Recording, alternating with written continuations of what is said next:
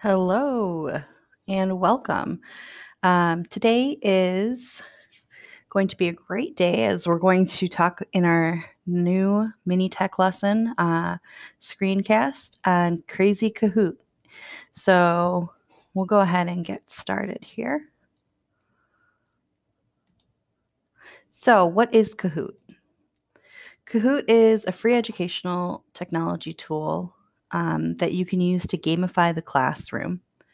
And students will respond with a smartphone, tablet, or computer to multiple choice questions projected on the screen. Now, why use Kahoot? I know that the routine that we get into is nice, but it's not great for our students. So we use Kahoot to have flexibility. So games can be created for any topic, any subject, math, literacy, ESL. And simplicity, it works on any device. So as long as you have an internet connection, you don't need an account or to log in. Students can go ahead and get into the Kahoot that you've created and they can play with their peers. That being said, it's engaging. It inhibits social learning and also it gives us the opportunity to make our lessons more relatable to students. And it's global, so students can play with other players in over 180 countries in real time. So you can create a Kahoot and play with somebody in China or Brazil or somewhere that maybe as a social science teacher you're teaching your students about, giving them the opportunity to interact with others globally. And lastly, as teachers, we all love the fact that when things are free and we can use them and they work well, they're excellent additions to our classroom. So, how does it work? Well, you create a login, you design and create your own Kahoot, and then you play with your class. You can also see the results from your class after you've played your Kahoot.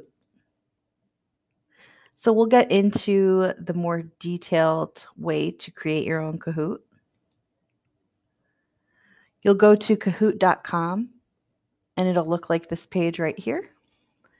And you will click the little button in the upper right hand corner that says sign up.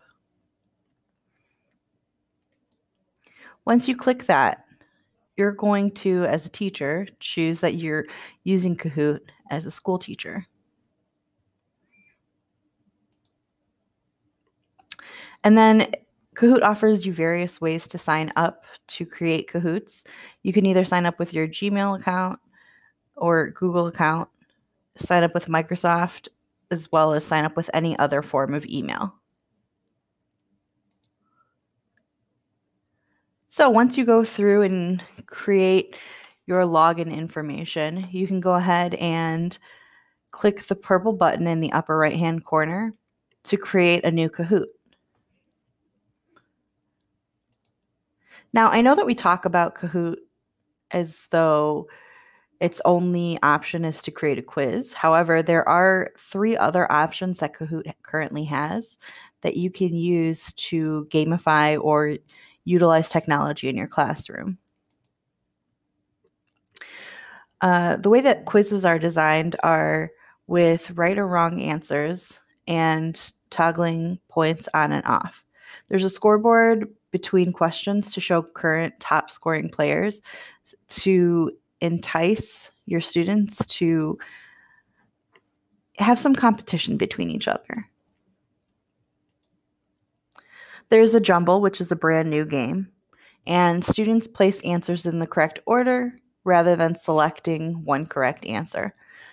So you could use it with sentence structure. You can use it with ordering math problems in the correct steps. So Jumble brings a whole new aspect to Kahoot. Now, there are also 2 other options in Kahoot. One is the discussion, which is essentially a way to do a quick survey, a quick check with a limit of only one question. So, how are your students feeling today? Or what do you think was the cause of the Revolutionary War?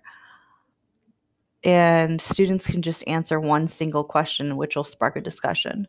A survey, on the other hand, is a bar graph that shows how many students chose each answer, and there's no right or wrong answers, nor are there any points.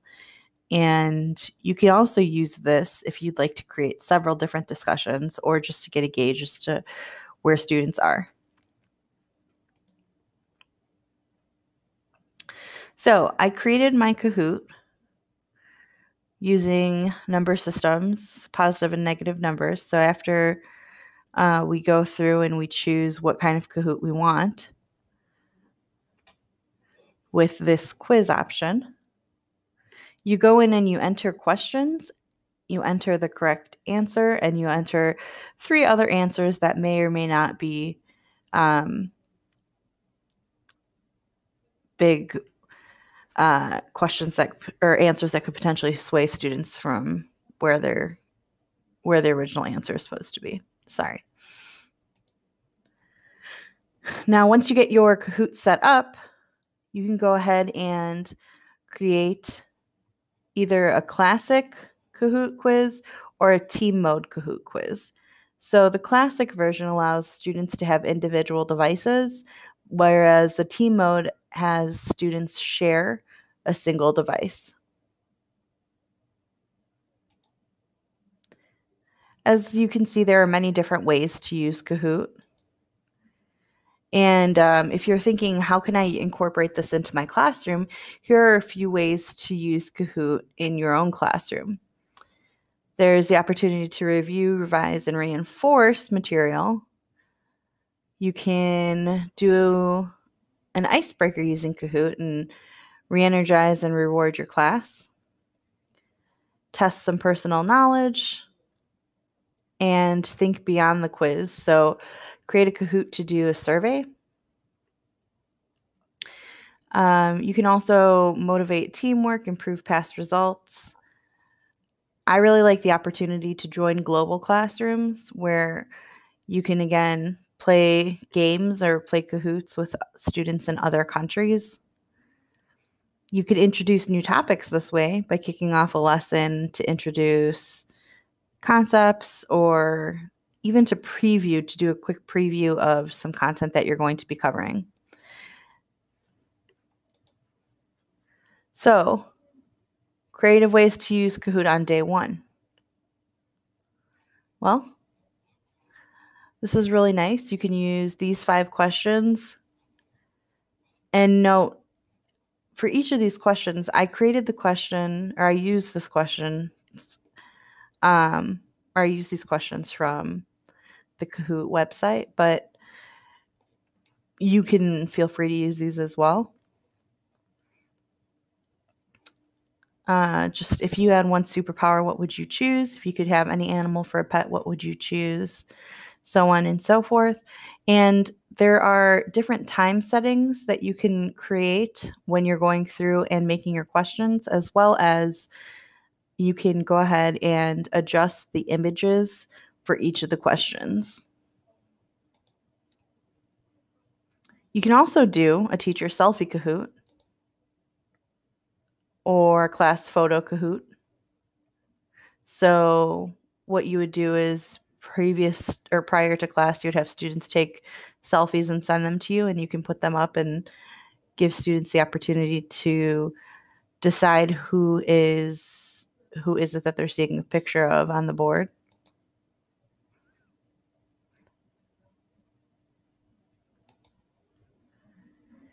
You can also do a survey Kahoot to start a discussion. I like the icebreaker Kahoot, which is the one that we have here. So we're going to just take a quick look at how to use Kahoot to assign and grade homework.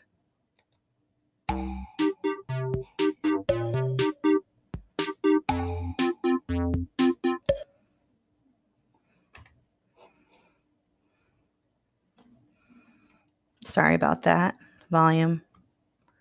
It's a bit high.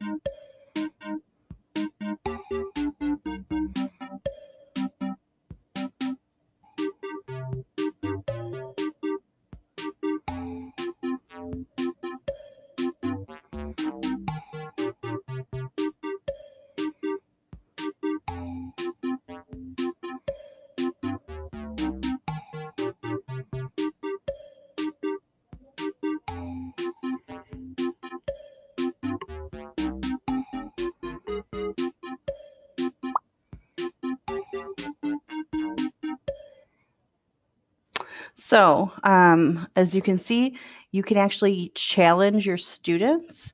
And by challenging them, it gives you a report back, which allows you to grade students' homework pretty easily without having to go through manually and check that way. So, if you have any questions on how to create a Kahoot, please feel free to contact me. My extension here is 3331, or you can use the link below to get in contact with me using Google Forms. Hope to talk to you soon. Have a great day.